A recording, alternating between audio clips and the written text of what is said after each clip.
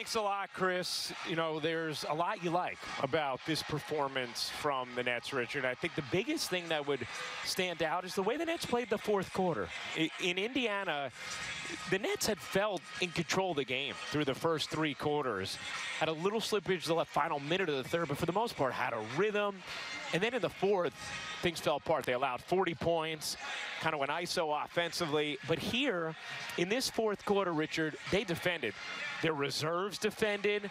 When their starters came back in, they defended. They hold Portland to 17 points in the fourth. They outscored them by 10.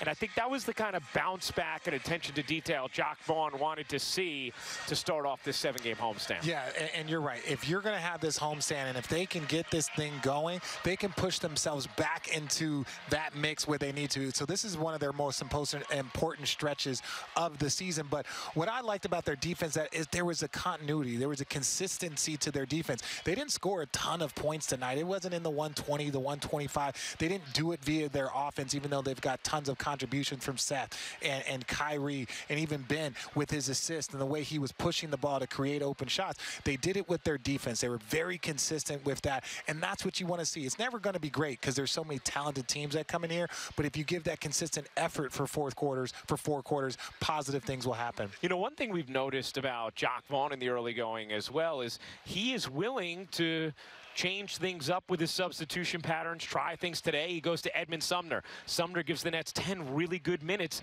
in this game. He decides not to play Patty Mills and Markieff Morris, even the way he was able to mix and match down the stretch of the fourth quarter. And, of course, a key man who Jacque turned to was Seth Curry, who was just outstanding throughout this game. No, he was outstanding. And you know, we asked him that question post-game. It's like, hey, you were kind of the first to really find your form because Joe Harris coming off of surgery. He's coming off of surgery. Ben, and he mentioned, he's like, hey, look, Ben, it's starting to come for Ben, and we've all been talking about that. We talked about it in the pregame.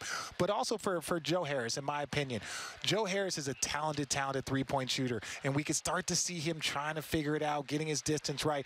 Once they get all of those things going, and that could happen on this 7-game stretch. Imagine the Nets. KD, Kyrie, Ben is starting to get his groove. Now you already see what Seth is doing. And then Joe Harris, once he finds his mix, I believe that over this next 7-game home stretch where guys can get extra shots, they can get all the recovery, all of the treatment, I think Joe Harris will find his shot over these next 6 games.